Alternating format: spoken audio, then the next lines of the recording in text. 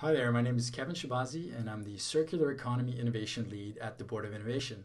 And today we're going to explain what is Circular Economy Innovation Theater and how can you overcome it.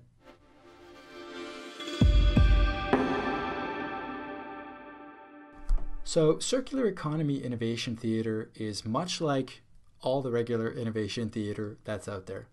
It's innovation that's not impactful. In this case specifically, not impactful in a circular way. And if you're interested in what that means, check out our other video about circular impact.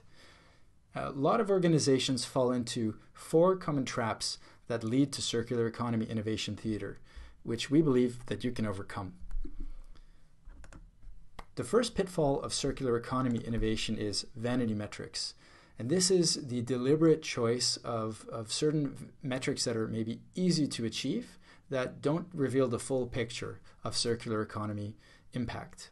So, for example, if you switch to 5% recycled materials while creating 10% more products overall, your net impact may still be very negative, although from a vanity perspective, it may appear as progress. And this can be corrected with a really critical look at what are all the different ways to make circular impact and making sure you're looking across all of the different life cycle stages and gauging what your impact might be. The second pitfall that we see is this mindset of incrementalism or less harmful.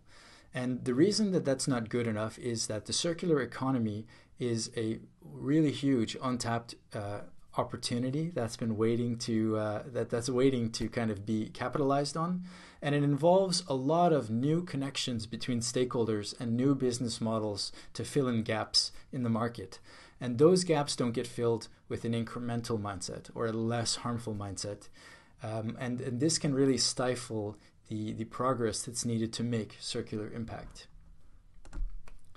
The third pitfall which we see is something we call single player innovation. We know that circular economy value chains are involving a lot of different companies and are are really complicated. And that's why we really challenge organizations that innovate on their own, deep inside their companies in an ivory tower.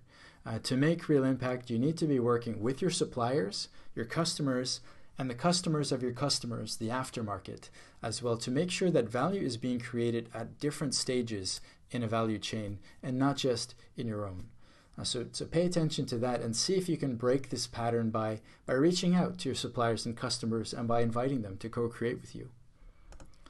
And the last and maybe most dangerous pitfall of circular economy innovation is ignorance. And that is ignorance to KPIs and real data and information about how you're performing on circular impact. Many companies have real big gaps in this and maybe at most measure once a year for their annual report. And to that extent, maybe not even all of the life cycle. And this can really create inertia and stop commitments to big circular economy ambitions, and also disable evidence-based decision-making in innovation projects. So there you go. These are the four different pitfalls to circular economy innovation that can lead to innovation theater. And now that you know, you have what you need to start at least being aware of the problem and trying to overcome it. Check out our newsletter if you'd like to learn more about circular economy innovation and how you can create this for your organization.